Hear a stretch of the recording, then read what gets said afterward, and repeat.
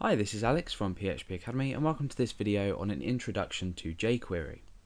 Okay, so the first thing we're going to look at is what is jQuery. We're going to take a look at the website. It's a pretty decent website with a lot of information about jQuery.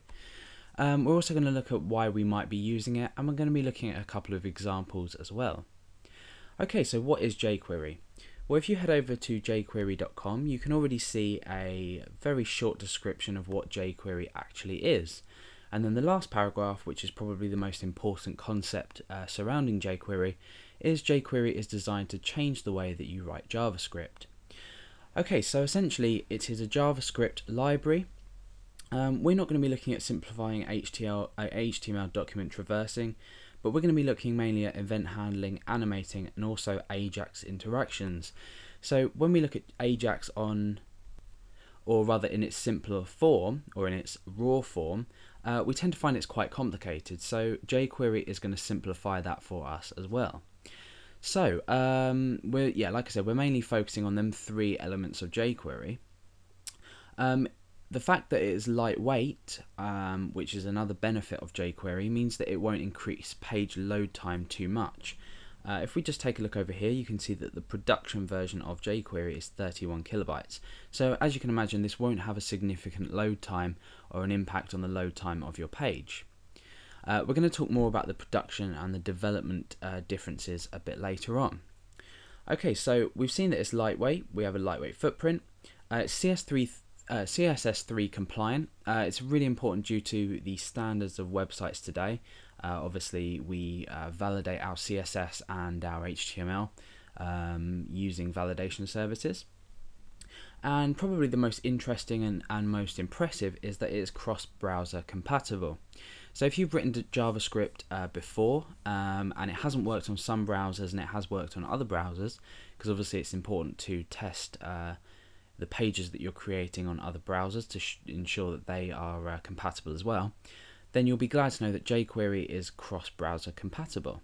So you'll get instant compatibility with all major browsers and the versions. So we've got IE 6.0, Firefox 2.0, Safari 3.0, and these are all upwards, so they're always essentially going to work. Opera, and then all versions of Chrome. Okay, so let's go and take a look at this production and development and the difference between production and development. So let's just think about what we might want to do with a production or a development version. Now, production version is a minified and gzip version of the uncompressed code, and essentially this is what you want to use if you want to essentially just write in jQuery. So if you want to use the jQuery library on your website, you would download the production version.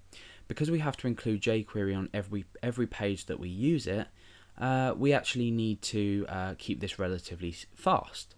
However, we also have a development version. In fact, let's just take a look at the production version first of all. You can see that it's been compressed, so it's a lot smaller.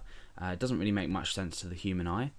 The development version, however, is if you would want to either manually modify jQuery to work in different ways. You might not want to do that, but the main benefit of this development uncompressed version is if you want to write your own plugins. Plugins are available to download to use in addition to the standard jQuery library. However, we're going to take a look at that when we come to it. Okay, so we have the development version. If we were just to click on this and click download, you can see that the code looks a lot more readable as it's just plain JavaScript. Okay, so the next thing we're going to take a look at is the fact that some people do actually disagree with the use of jQuery. They find it's unnecessary to use this shorthand library, and some people would say it's lazy. However, there is one main benefit that I've found, is that you're using the same standard again and again from the same library. And obviously the team at jQuery will always be updating the version of jQuery, so you're always going to get a standard and everything's going to be built on top of it, and you're going to get the, let's just give an example. If you were to create one website with jQuery and you were to use shorthand jQuery notation to access the jQuery library, you're using the same standard as jQuery. If you were to come over to another website and use jQuery again, you're not changing the code that you've really used. You're using the same library, and therefore you are keeping the same standard across all of your projects. And you can see that there's a major use of jQuery among very popular companies and company websites. So that's probably another great reason that you should use it, because you should follow suit from all these great companies. Okay, so there's a section on the jQuery.com website. You can go across to this now if you haven't already, and actually click on this run code. Now bear in mind, when I click this button, this code here is the only code that we've used to actually get this effect from this. So let's go ahead and click on it.